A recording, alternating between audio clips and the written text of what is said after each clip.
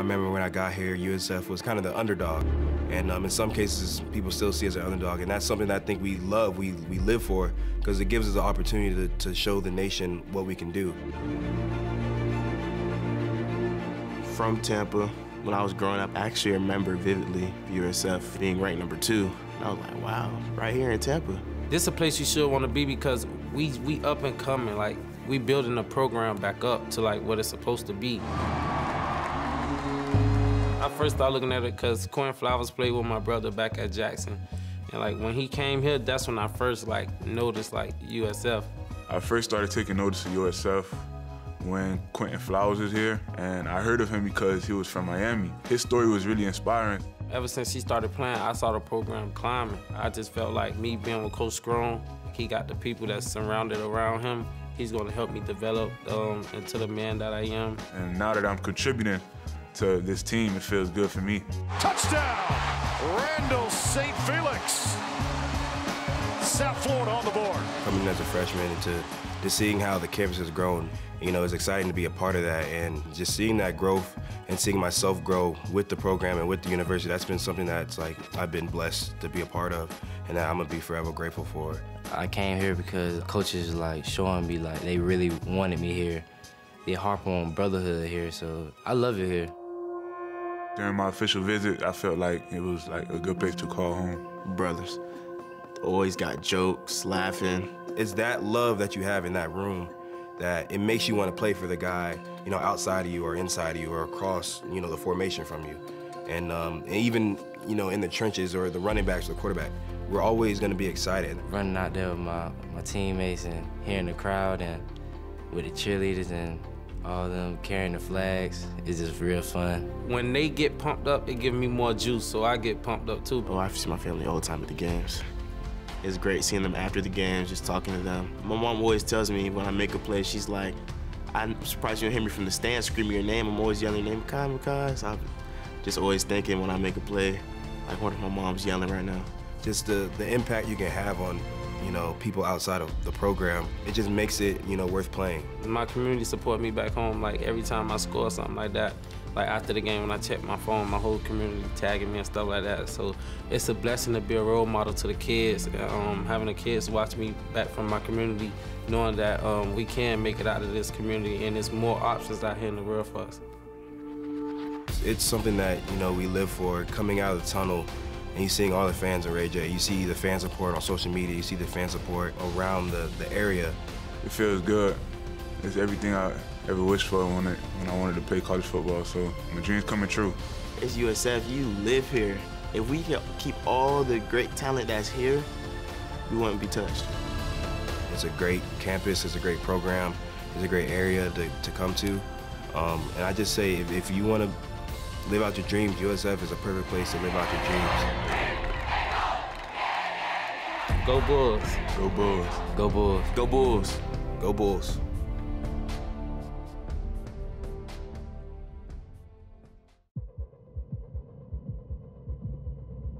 Where does strength come from? The Bulls knock off a Power 5 team in Your a bowl city? game for the second consecutive Your home? Or is it where you are going? And this is going for a touchdown, 6 for the Bulls. All the work and effort that brought you here, to the moments that define you. Strength isn't about what you can do. It's about what can be accomplished as a team. A family pushing each other toward greatness, to define their own legacy for a new era on the Bay. This is Bulls country. Bull strong, inside USF football. Two claps to the roof, clap, two claps to the roof, clap. Woo!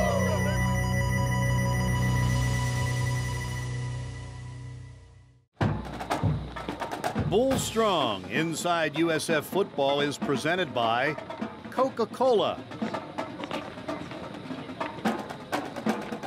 Hooters, Tampa General Hospital,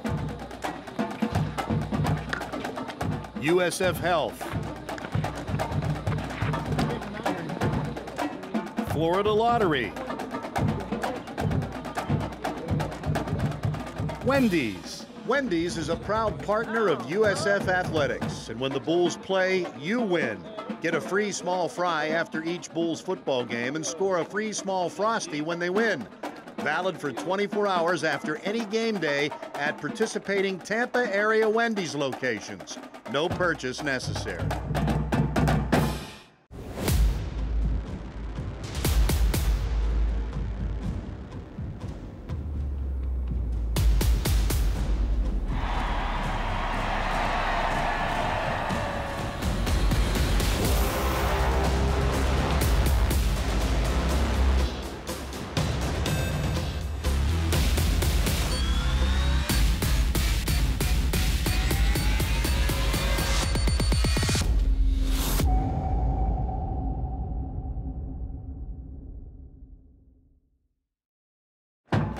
This segment of Bull Strong Inside USF Football is presented by Tampa General Hospital.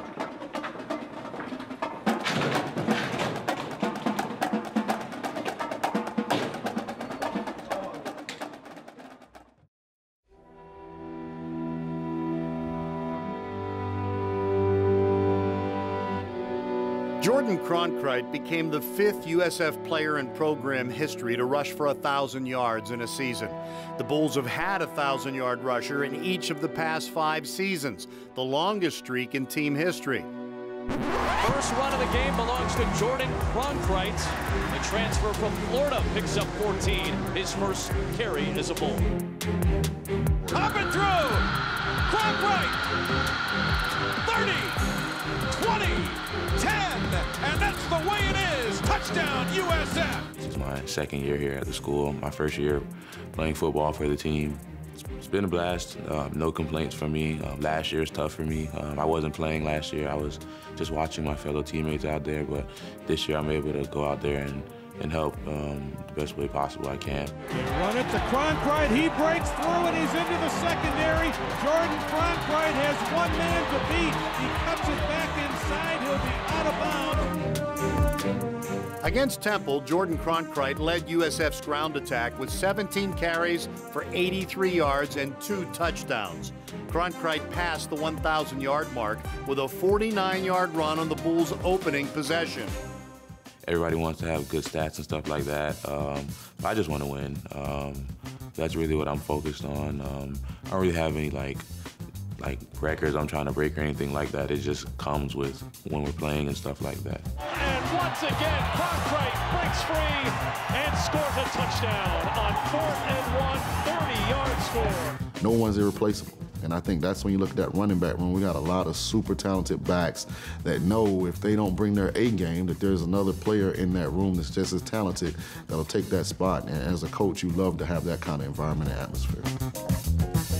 Yeah, I'm getting a lot of the carries at the time, but I just know that if maybe things aren't going well for me, then somebody else can step in and I don't have to do everything myself. And it's a great feeling because they know they can go out there themselves. Everybody in the room can go out there and go ball out themselves, and knowing that you have them behind you and you have their support all the time. The one thing you love about them is they do all the things that you want a running back to do: pass pro, run, not only running the ball, but they're going to be physical in the pass game. They're going to go give great effort and go get downfield, and that's something, that those guys bring every single day, and they've got a great energy about them, and they help push the O-line every single day. They know what it takes to do that, and you just love the type of physicality and the explosiveness that they can bring. Explosive, versatile, and an excellent teammate. His combination of work ethic and downhill running ability has established him as one of the AAC's most dangerous running backs. Hailing from Miami, Florida, Jordan Cronkrite proves you don't have to go far from home to run with the Bulls.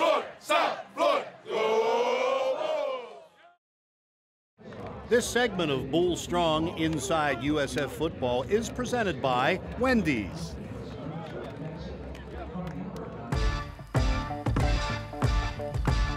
The South Florida Bulls had birds on their minds as they traveled to Lincoln Financial Field in Philadelphia. It was the week before Thanksgiving. They were playing in the home of the Super Bowl champion Eagles, and most important, were playing the Owls of Temple. And USF was hoping to get some air under their own wings again after their first 3-game losing streak in years. They were primed for the important American Athletic Conference game that could be oversimplified as a battle of the Bulls' explosive offense against the Owls' stingy defense. Beautiful football day, 45 degrees, sunshine, perfect.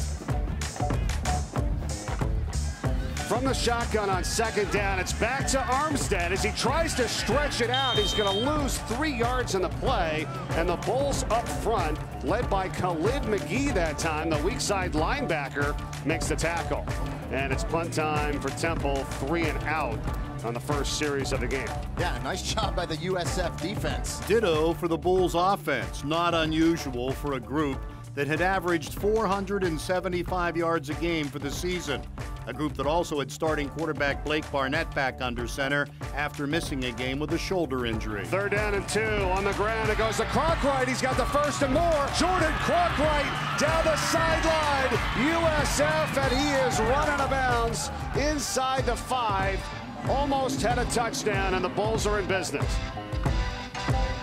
Now Cronkright again to the right of Barnett. Here we go. Barnett flips it out. Cronkright, he's got it. Touchdown. It was the start of a big day for Cronkright, who would become just the 5th Bulls back in history to go over 1,000 rushing yards in a season. The 7-0 lead lending promise to the afternoon, warming the faithful who made the trip.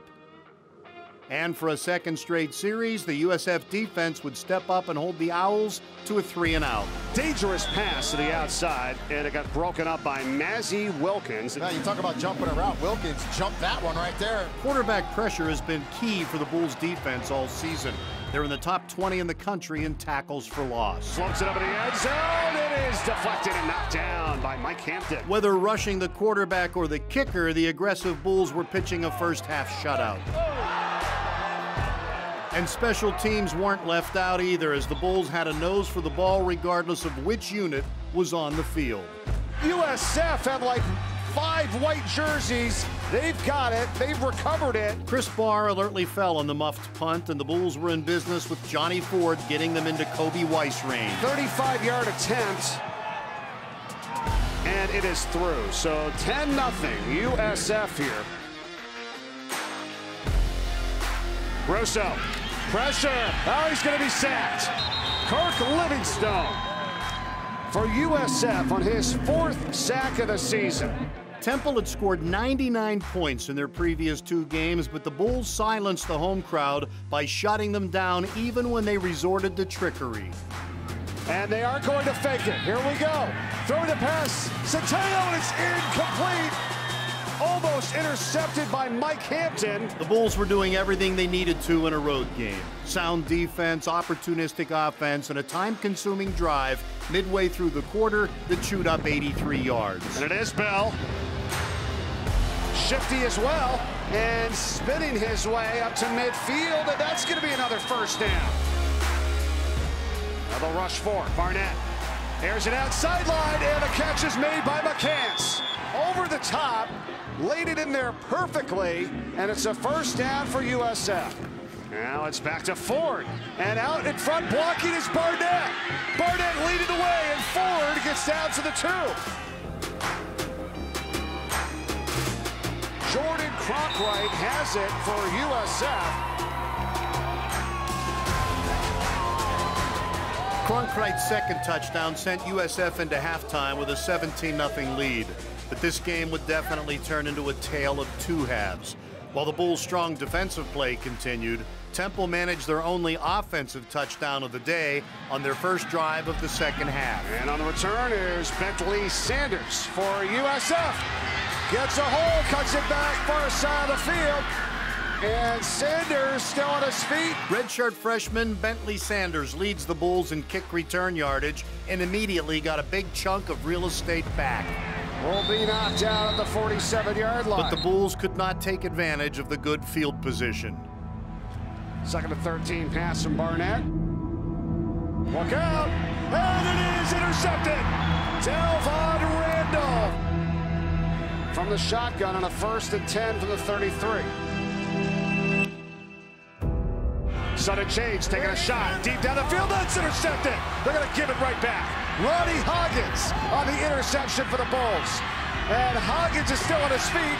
He's got a chance inside the 25. Multiple flags come in. It was the 8th interception of Hoggins' career. He had a strong game with 7 tackles, upping his season total to a career high. His play and the rest of the defense helped protect the 17-10 lead heading into the 4th quarter. But Temple would score touchdowns on special teams and defense to come from behind for the win. Coach Charlie Strong pointed to not scoring on the 2 turnovers they created. His Bulls know they have no time to dwell on the loss and have to return home to get ready for the war on I-4.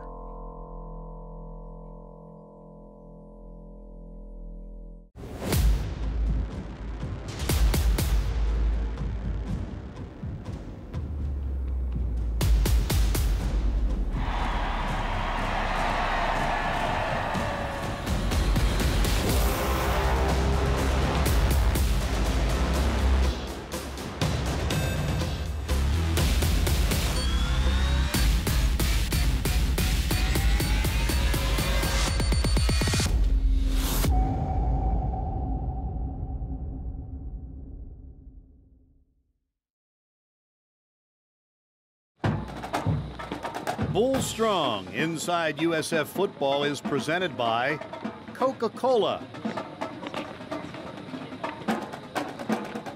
Hooters, Tampa General Hospital, USF Health, Florida Lottery, Wendy's. Wendy's is a proud partner of USF Athletics, and when the Bulls play, you win. Get a free small fry after each Bulls football game and score a free small Frosty when they win. Valid for 24 hours after any game day at participating Tampa area Wendy's locations. No purchase necessary.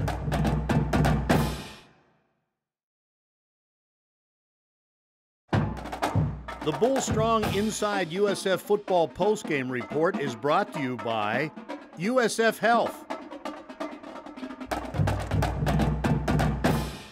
You know, tough loss, guys, really hard loss. You go up 17 points, then you get the ball there, the opening drive, and we had 3 opportunities on our side of the 50. We turned the ball over twice, and then we give the ball on 4 downs.